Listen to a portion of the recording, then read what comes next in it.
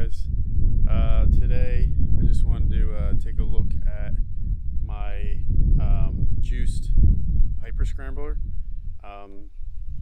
Had this bike for like 2 years now, and just want to kind of compare it to the bike I have on order. I have a Super73 RX on order, and kind of just want to like talk about like the specs of both bikes and kind of like what my expectations are for the new bike, the RX that is. And yeah, I'm just gonna like wash this bike because it's like really dirty right now, and just share some of my thoughts. So here is the bike. This is a Juice Bikes Hyper Scrambler. I don't think they make this bike anymore, at least on their website. I don't see the Hyper Scrambler. All I see is the Camp Scrambler, which looks just like this, except it doesn't have the 1100 watt. You can see it down in there, I think. Yeah, you can see it right in there. It says 1100 watt motor. I don't know if I can get it to focus in there.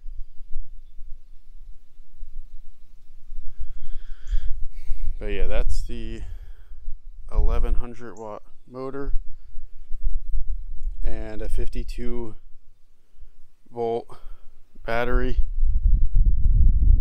So this bike also has a, what does it have, 9-speed? Yeah, like 9 speeds. So the Super 73 RX does not come standard with the speed, the 10-speed. You have to order that separate. So like it's another like little thing like you have to consider. But I usually, like when I ride this bike, I usually just have it in the highest gear, meaning the most resistance. So like it gives you the most like pedal assistance there when you have it in the highest gear. And yeah, I use it like that. And then I use the throttle over here. It's on the left side on this bike. It's kind of awkward because I'm used to riding motorcycles, so I'm used to throttle always being on the right side of the bike. So the Super 73 RX has the throttle on this side, still a thumb throttle. I wish they made a twist throttle conversion or something. I would definitely do that. And then other similarities this bike has is the front suspension. I don't think it's as beefy as the RX, but I mean it does have front suspension. It does have a headlight and fenders, which you know, it's needed if you're going to go over like any sort of like dirt or like wet terrain. You're going to get soaked if you don't have the fenders, and I ride at night sometimes, so the light is needed. The brakes on this are pretty good. Haven't had any issues with the brakes. They're pretty solid, you know, not much fade or anything like that. And the tires are okay. They're not the greatest tire like for the road or for off-road. It's kind of just like average for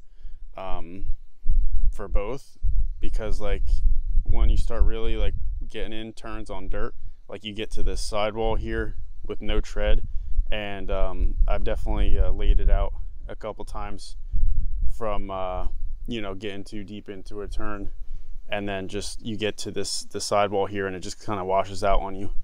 But you know, that's kind of expected on these tires here. I would need to get like a more off-road tire if I wanted to fix that. Design on this bike is really cool. Like you definitely turn a lot of heads on this too. The RX is a little bit more like motorcycle-y, I would say, because it has the battery like tank thing up here. The battery on this bike is this right here.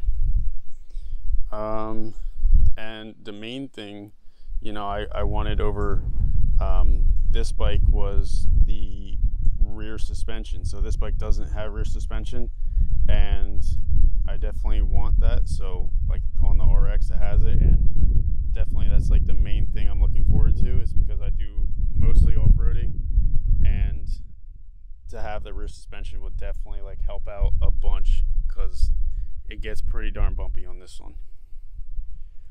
And you can see here it has the rear fender also. I think the RX has fenders front and rear too.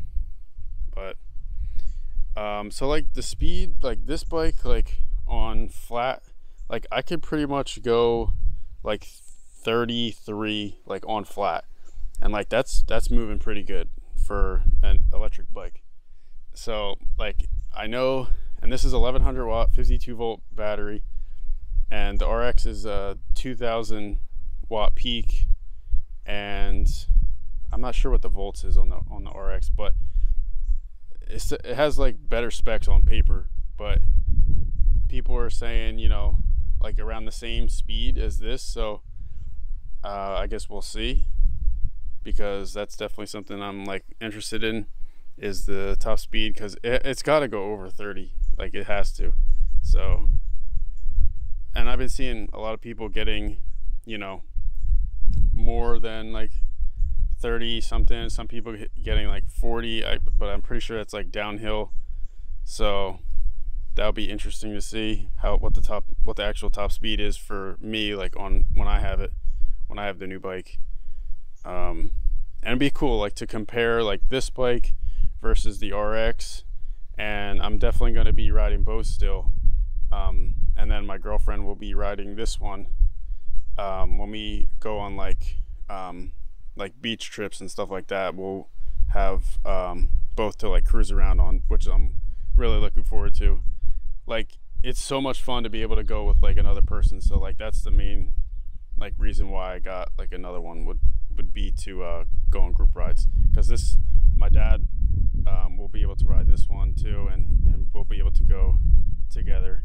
It's like really fun to both like rip on a trail or like beach thing.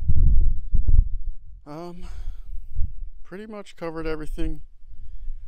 Like this bike, like I beat the balls off of this bike and it's held up like fine. The only thing I broke probably was just the inner tube from jumping, but other than that, like this thing has held up great. It's been 2 years. I have I don't know if you can see 895. Yeah, 895. That's not gonna focus. 895 miles on it, and been loving it. Juiced Hyper Scrambler. Yeah, somebody comment, do they still make this bike or not? I don't think they do. I haven't been able to find it anywhere. Only thing I see on their website is a Camp Scrambler, which is not as powerful motor. It's only a 750 watt motor. So yeah, comment below if you know if somebody like somewhere they still sell this bike, because I haven't seen any. And then I'll definitely do an unboxing and a review, and then I'll probably do a comparison review on the Super73 RX. And other than that, have a good day and stay tuned for more videos. I'm going to be posting more bike videos. So